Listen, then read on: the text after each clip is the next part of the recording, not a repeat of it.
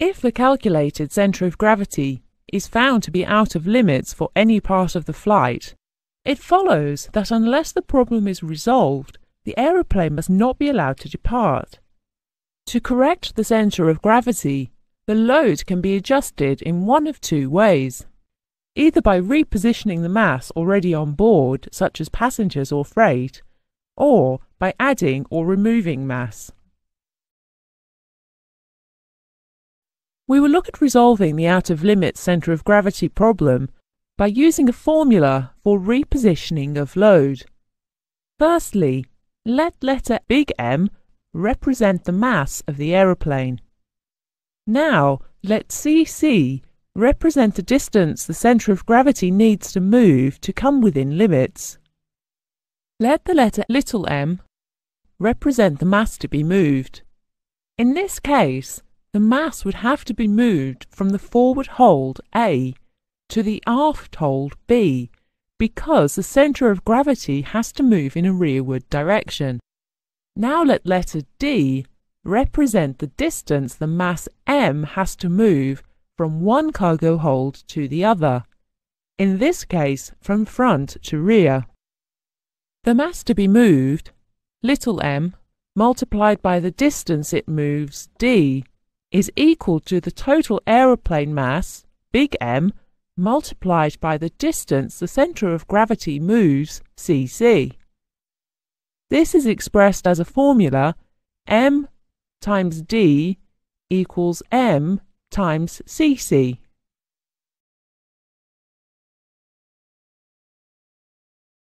Now we will look at a practical example, using the formula to find out how much mass must be moved to bring the centre of gravity into limits.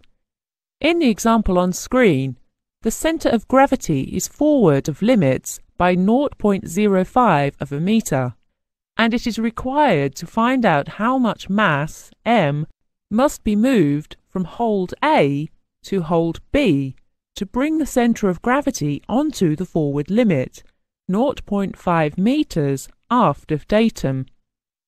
The first step is to write down the formula m times d equals m times cc, and transpose the formula to solve for m.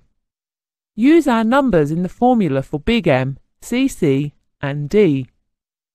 Solve for little m, which equates to a mass of 50 kilograms, being the mass to be moved from hold A to hold B to bring the centre of gravity onto the forward limit of 0.5 metres aft of datum.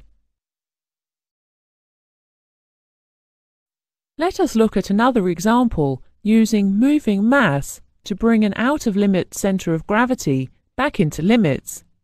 In this example, the mass to be moved is known, and the question asks what distance the mass has to move from forward to aft to bring the centre of gravity onto the forward limit. The first thing is to establish the change of centre of gravity, cc, required to bring it onto the forward limit.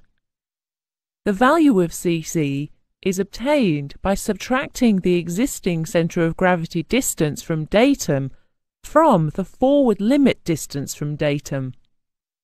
We can now apply the formula for moving mass. M times d equals m times cc. Transpose for the unknown distance the mass is to be moved, d, before entering the known data. Enter the known data for aeroplane mass, m, change of centre of gravity, cc, and mass to be moved, m. Having entered the data, we can now solve for the distance the mass has to move, d, to bring the centre of gravity onto the forward limit, which equates to 360 inches.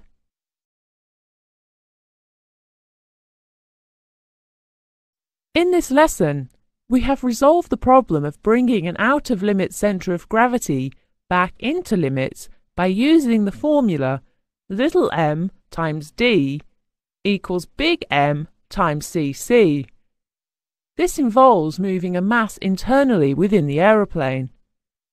the mass is moved either forward or aft to another position, which correspondingly results in a shift in the centre of gravity.